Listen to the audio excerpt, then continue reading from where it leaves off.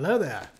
Let's continue our conversation on Stoicism, going over the moral letters by Lucius Annaeus Seneca. I can't find anything. Where was I? Here's. Okay. I don't care that I lost track, because I'm Stoic. Now, I have spoken about letter 83, and we talked about doing the right thing even when no one is watching. And I thought what we would do today is actually continue on letter 83, because I think there's more in it. Some stuff that I think is very interesting from the perspective of Stoicism, because this deals with something that Seneca was fairly well known for. So, but would you like to know the outcome of our race today? Something that rarely happens in running, a tie. After this flurry of activity, one can hardly call it a workout, I got down into a cold bath. For cold is the word I use when the water is just barely warm. And I used to be such a cold water enthusiast. On the 1st of January, I used to pay my respects to the canal. Just as I used to read or write or say something on that day, so also was it a ritual of mine to greet the new year with a dip in the Maiden. But then I moved my encampment first to the Tiber and now to this tub, where, when I am at my bravest and all indications are good, the water is warmed only by the sun. I can hardly manage a cold bath any more. Next, it is dry bread, a meal without a table, after which I need not wash my hands, I sleep hardly at all. You know my habits. I take just a very brief nap, a mule team's rest, as it were. It's enough for me if I doze off for a moment. Sometimes I know I have slept, and sometimes I only guess. Now, I think the interesting thing here is, it's a very, very short phrase, really, but what Seneca is talking about with taking this cold bath is fascinating. He describes this at a couple of different moments in his letters, that he would do these sorts of things. Take a cold bath, or sleep on a very rudimentary hard cot, or only eat dry bread for a day. And that made me think about those kinds of practices, doing something where you kind of take something away from yourself, where you don't give yourself a certain thing. And excuse me, that is quite common. A lot of religions do it, right? Fasting is a common practice in a number of religions. I have done it myself, and one of the things that I found very interesting about the practice is that I have to be honest, it didn't really give me any religious feelings or didn't really evoke any religiosity in me. But the interesting thing was, it does make you focus on how nice it is to have what you typically have. So two things I really noticed in going through those kinds of fasting procedures. One is, you can handle a lot more than you think you can. So when you think it is impossible to go without food for a day, it's really not. If you think it's impossible to not drink any water for an extended period of time, you think it's not possible, it actually is. So the first realization there is, you can actually do those things. You can actually not eat for an entire day. Intermittent fasting is very hot right now, right? But I mean, that is actually possible.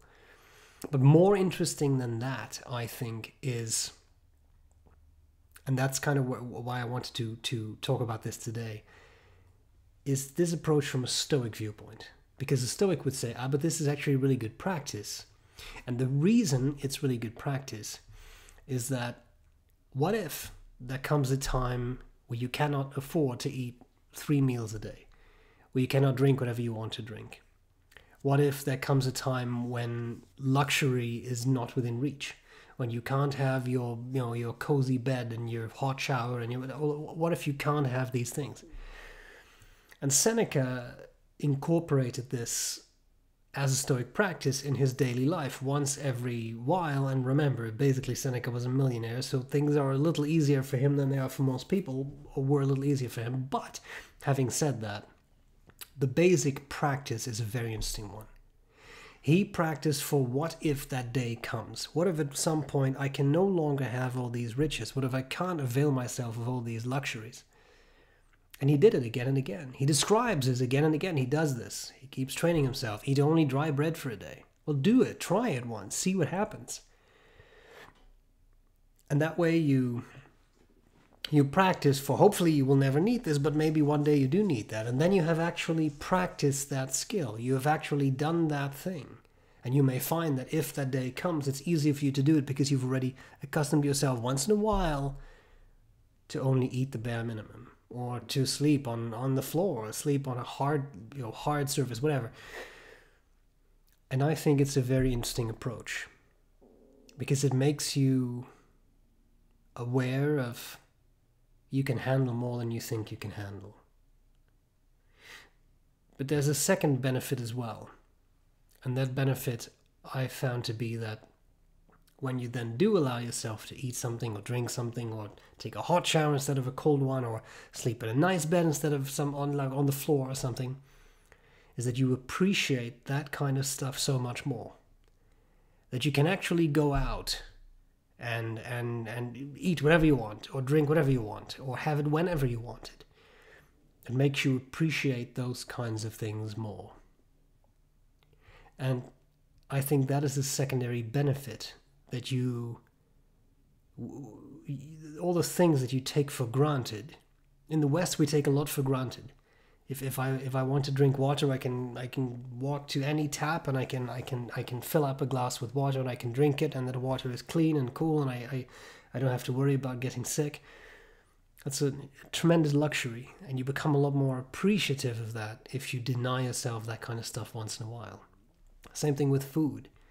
Let's be fair. Think of all the options you have, foods you can eat. You can go to the supermarket. You can pick from basically 50 different kinds of pizza. All the kind of things you can eat, you have access to, but you take that for granted because you always have access to that. I remember at the start of the pandemic that that was at the point where everybody thought, oh, it's not much. I remember going to the supermarket, and for the first time in my life, I saw completely empty shelves. All the pasta was gone. All the flour was gone. Almost all the canned goods were gone. I got a little startled. Because I had never, where I have grown up, where I live now, I had never seen empty supermarket shelves. But for some people that is a daily reality, right? And I'm not trying to turn this into some sort of tear-jerking video, but it's something to think about, to be appreciative of. But also, again, to practice for what if one day I don't have access to any of these things, right? It's very important. So I think there are many benefits, mental benefits, physical benefits maybe. I'm not talking about intermittent fasting or what it does, but no, it doesn't matter. But the mental benefit is great. And you steel yourself physically and mentally for what if that day comes. It's a great practice. Not only because it prepares you for something that hopefully will not come but might come one day, but also because it shows you that you can handle a lot more than you think. And finally, because it makes you appreciate what you have so much more. And I think that is of incredible value. And again, this is a very Stoic practice, right? Once in a while, not every day, once in a while, do something like that. Deny yourself a certain thing that you know you typically have access to. Just do it. See what happens. I know I based this entire video on basically one or two sentences in that letter, but I think it's an interesting topic to think about. So, sorry I said think twice. Let me know what you think. If there's something you do, you have experience with this, how you experience it, and whether you find it a useful practice. Even as a mental, just thinking about doing that, right? That's, for some people, it's already a big step. But I'm very interested to read that, so let me know. And I'll be back again soon for more talk about Stoicism and Seneca. Thanks for watching. Bye.